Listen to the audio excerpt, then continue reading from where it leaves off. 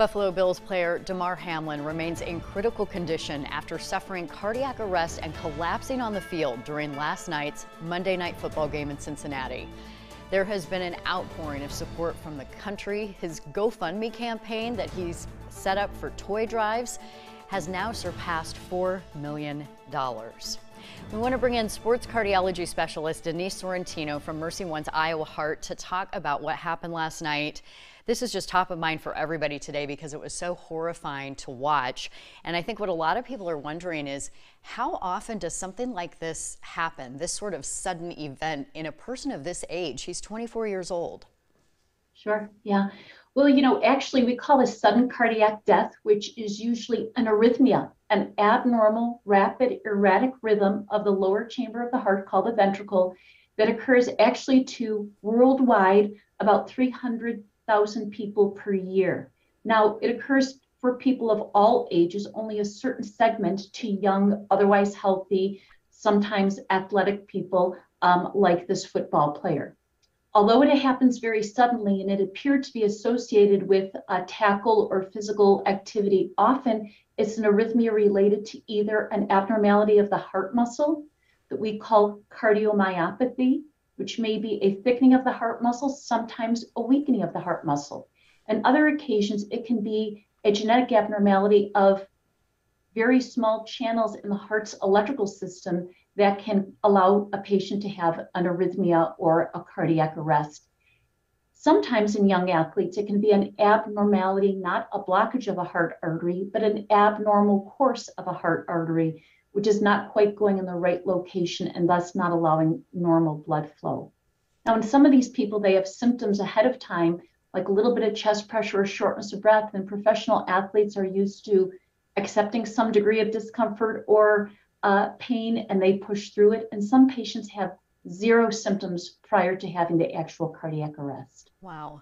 So, I mean, so many things to learn from in this instance. What sort of advice do you have for people just regarding heart health? And I guess we use this phrase maybe too often about being tuned into your body or listening to your body, but what sorts of things should we be concerned about?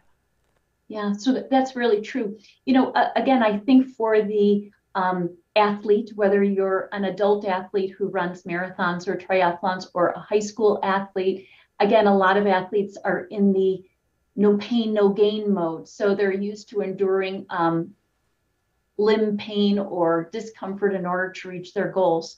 My word of advice is listen to your body.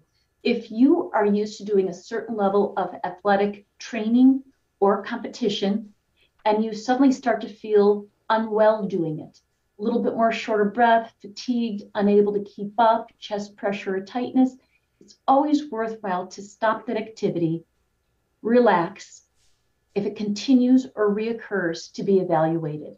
And again, it's hard for us to know for this young player whether he had any symptoms or if he felt perfectly fine until that event. And again, some patients who have sudden cardiac death, which is a cardiac arrest and arrhythmia, some of them will say they had zero symptoms prior to the event, but many in hindsight will look back and say, yes, the last few weeks I was feeling pounding in my chest or a little more short of breath, but I'm playing in this big game, so I was going all out. So I think the biggest word of advice, whether you're a adult athlete, someone who just does weekend warrior activity, high school athlete, collegiate, is to listen. And if things are changing, or if you cannot endure the same level of activity, or you're having new problems with breathlessness, chest pressure, or pounding, we call it palpitations, stop, let your coach know, let your family know, and get checked out. It's always worth it. So you mentioned we don't have a lot of time left here, but I like that you said after the fact people will say, I felt this or I had no symptoms. So what is next for someone who has suffered this sort of event and survived, at least in the short term? Sure. So, it's hard to say exactly on his case, but often after resuscitation, which as I understand, he received resuscitation out on the field. Usually that's with a defibrillator or a shock. Patients are brought to the hospital, often because this is a very traumatic event, they're kept on a breathing machine, sometimes brought to a very cold temperature, which we call hypothermia. Usually heart ultrasound is performed, called an echocardiogram. Angiogram or a dye study of the heart arteries is performed. And then usually they will then subsequently meet someone like myself, an electrophysiologist, to look further into what could have been behind the abnormal heart rhythm that occurred.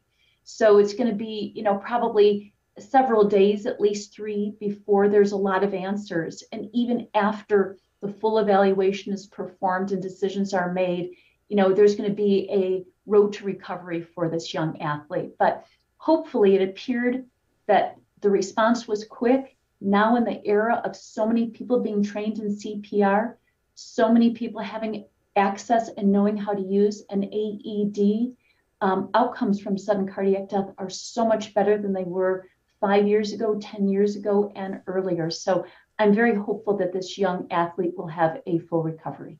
Absolutely. Training and technology making all the difference in saving lives. Dr. Sorrentino, thank you so much for being with us this afternoon. Thank you. All right. Thank you. Stay with